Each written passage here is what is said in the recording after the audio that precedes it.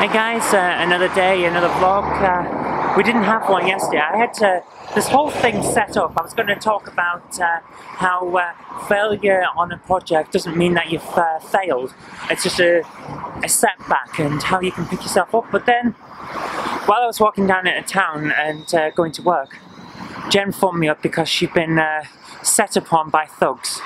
So obviously I just dropped everything and went back to make sure she was okay. Thankfully she's alright. Yeah, I got through it. Yeah, but they were pretty nasty pieces of work, and then they had the gall to follow me. Luckily it seems that when we've reviewed CCTV footage with the police, I've managed to give them the slip, so whilst they were trolling through the estate with impunity, they didn't actually know where I'd gone. I could just get out of the way. They haven't managed to actually do harm, but of course it's shaking them up. So naturally I didn't try and do a vlog or do anything. We just waited for the police and made sure she's alright.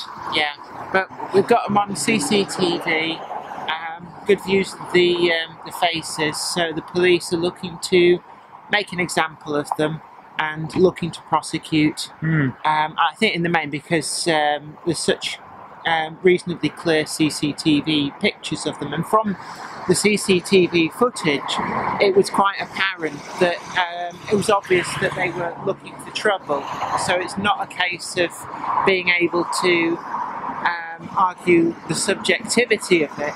It's undisputable. You can see that they're trolling around looking for trouble, shouting abuse. So the police are looking to make an example of these two idiots. We'll hang them out to dry, hopefully. And that's what we want, because it's inexcusable. That kind of behaviour should not be accepted. And thankfully the police are taking it seriously this time. So that's good.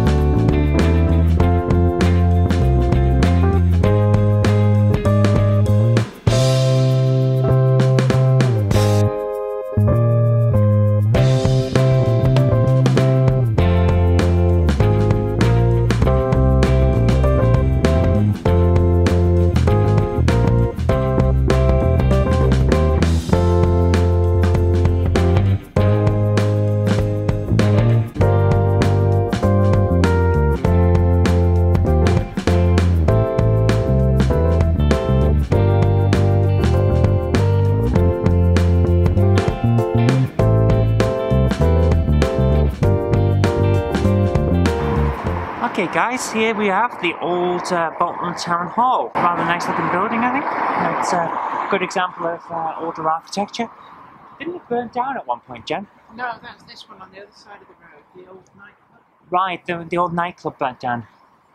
Which is this one, which is now turned into trendy flat. I don't know what it was originally. It was, I'm sure it was the Temple or some nightclub. I don't recall it being in use for very long. This is the weird thing about this building. Well, it was the town hall, but then the new town hall got built, and it's much bigger.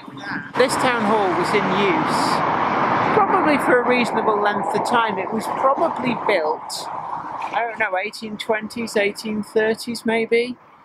So there'd have been 50 or 60 years worth of use, you have to remember. I think actually, yeah, now you mention it, yeah, you're probably right.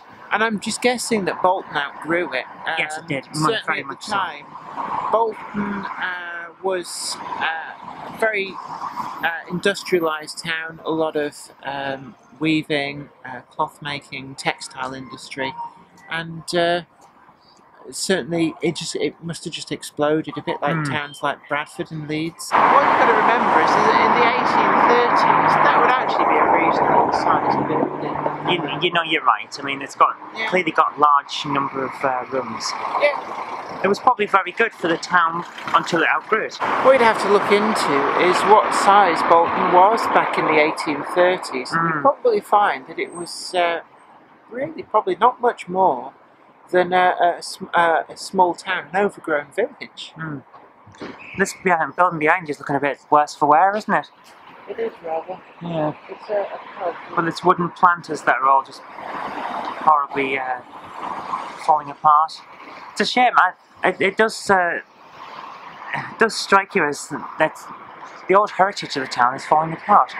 But then again, that's the old heritage of the town as well, and that's looking very, very nice even now. Right, so yesterday we were talking about, well, yesterday I was going to be talking about the idea of failure. And you do fail a lot. My first business I set up in when I was 14 in '94. And it failed after a while. I mean, it was a moderate success at the time, but then quickly went out of business because business practices changed, basically. I was doing play-by-mail games. You could send in your turn results, and it was like a massive multiplayer game, only via the post. And of course, the email changed that, and then the arrival of EverQuest changed that, and all of that.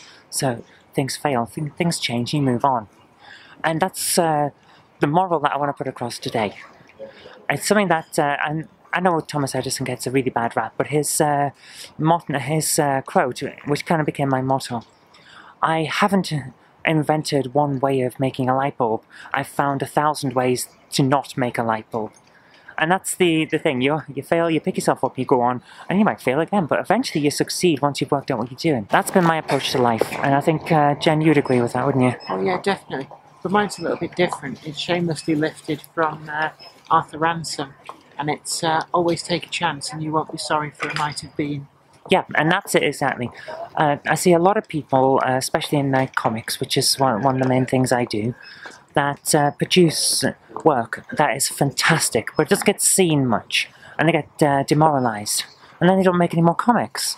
But you can't do that. If you want to make a career, you try again, and keep trying, and eventually you get seen, you get noticed, things become a success, they pick up, and then you think, oh, yes, I struggled a long time, but it was worth it. And that's what you have to do. That's life. You're not guaranteed success on your first try, or your second try, or your 1,000th try. But you'll get there eventually. Because luck eventually plays out. That's the way to do it. That's why I've been doing comics for 20-odd years, and I've stuck with it because I love to do it, and eventually it'll become a massive success. But I've also had a mind on the fact that you can't just wait for all that time and not make a success without having backup plans and doing other things to keep you going. So it's not, what I want people to take away from this is not that you should just plough on regardless.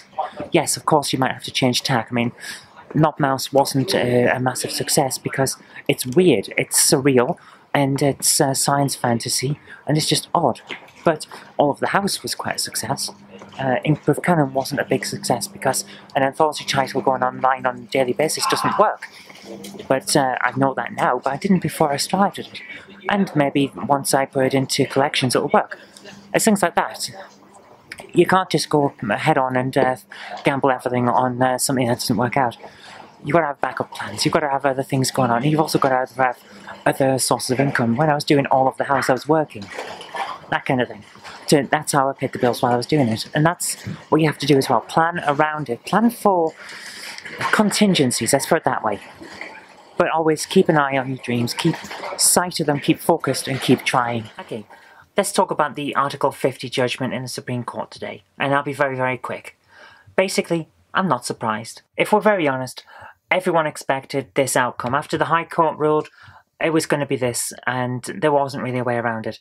Do I think that we should just get on with things now? Yes. Do I think we should have just got on with things before? Yes. But it's done now. It's all over with. It didn't come as much of a surprise, and we're going forward anyway. The Lib Dems are crowing and strutting, saying, oh, we're going to demand X, Y, and Z. You can demand what you want. You're not going to get it. It's going to get a very quick piece of legislation, and we'll get on with it. That's it. This was just a delaying tactic, really, and there's not much to it. So there we go. That's my take on it. You can read the judgment. I'll put a link in the description bar to the judgment. But the long and short of it is, we all knew this was going to happen if we're all realistic. Now we're moving forward. Let's just get on with it. Let's do the job that's put in front of us. Okay, bye.